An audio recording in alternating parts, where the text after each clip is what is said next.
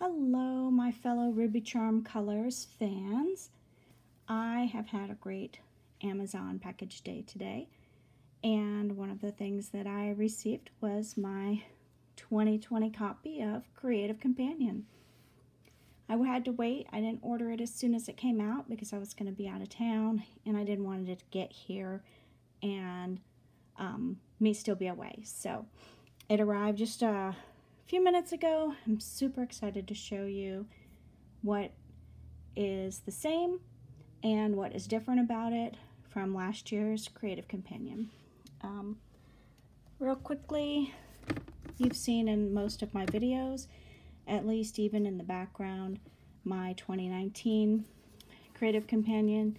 You see that I have it well loved, that it has my pencil charts, that I have recorded color schemes and used it to keep track of events in my life. Have not used it as much as I wanted to sometimes, but also on my really active coloring months, I can go back and look at all the colors that I put together that year. One of the things I didn't do with my Creative Companion was record anything except coloring, except in a couple of cases. And this year, I actually plan on using the 2020 for more things. Like one of my other big hobbies is crocheting. And last year, I crocheted so much, and I have no record of how many blankets I made and what colors they were and for whom. So this year, I'm actually also going to use my journal for keeping track of some of my other hobbies, my other activities. One reason for that is instead of the calendars being spread throughout the book, they're actually all in the front, right here, early on. I think that makes it a little bit easier for me. So that's one of the things, is having front calendars instead of calendars throughout the book. So, as usual, let's see, there's gorgeous artwork. Oh, really quick, I forgot to mention, one of the other things is the thickness. This book from last year actually has a lot less pages than the new 2020. The new 2020 has well over 300 pages. So there's a lot more room for your creativity as well as the rest of your life. So you can use this to record a bigger facet of your hobbies, or if you're a mom with a busy schedule, if you are a career woman with a busy schedule, you can actually use this as a bullet journal for other things, not just your coloring, or you can combine it, and like I plan on doing, and putting more than just my coloring hobby. I also plan to keep track of my crochet. Maybe I'll get some cross-stitching done this year. Who knows? 2020's got a lot of room for everything. You're going to love that Susan's art is throughout this book. Surprises here, as in that you're getting to color on black. And I already showed you calendar section. It also has little bits of art. So fun. If you're a doodler, that's going to be awesome. Art supplies resources. I don't know about you, but whenever I go to the store, I always forget what I need. So here's some pages dedicated to writing down what you're going to want to buy when you run to, I don't know, Hobby Lobby, Dick Blick, Michael's, Joann's, wherever you get your supplies. Here is a great place for your wish list goals. If you're like me, you're on a budget, and maybe you want to be able to make well-placed hints for the times when you're on people's gift lists. You can keep track of techniques that you've learned on Instagram and YouTube from other artists. You can keep a library listing of your color books. That's awesome. You can keep track of websites. How many times do our phones crash, or whatever reason, our browsers, and we lose our history? Isn't a paper copy awesome to have? So there's hashtag And, oh, yeah, I didn't want to miss that. Podcasts.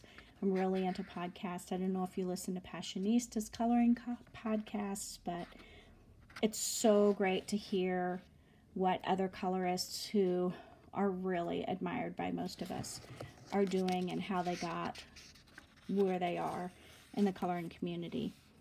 So I like to keep track of things like that. And here's the beginning of your planner. She has a combination of grid pages, lined pages, blank pages,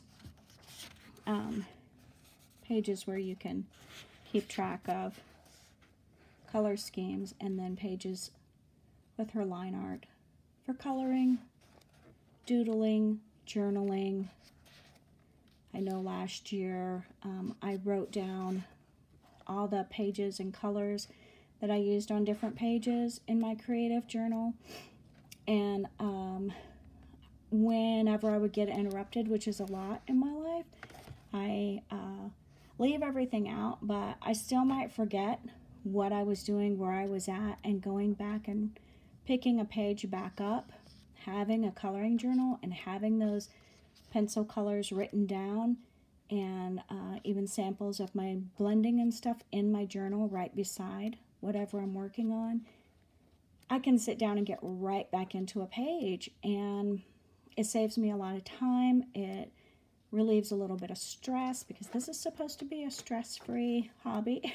So a little organization can go a long way if you're pulled in a lot of directions. I know I am, so I assume most of us are. And even if the direction that we're being pulled is health problems, I know many of us color because we are limited to how much we can get out,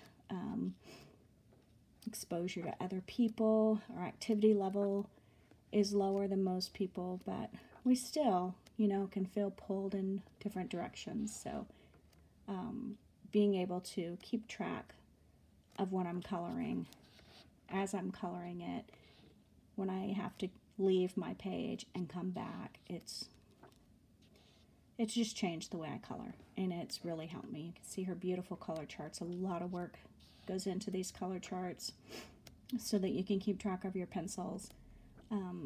Super helpful.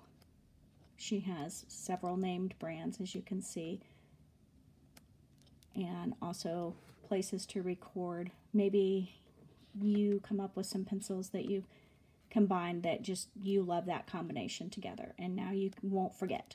You can write it down, color them down, blend them right there, write notes, keep track of all of that, especially if you're in a no brand section for pencils that maybe don't already have everything listed. You can still use your pencils, but also if you're crossing brands, I know for me, I'll use different brands on the same page, and that comes up with unique blending combinations. So having it written down that I used Faber-Castell with my Prisma pencils and which numbers together and how they blended, I can keep track of all of that.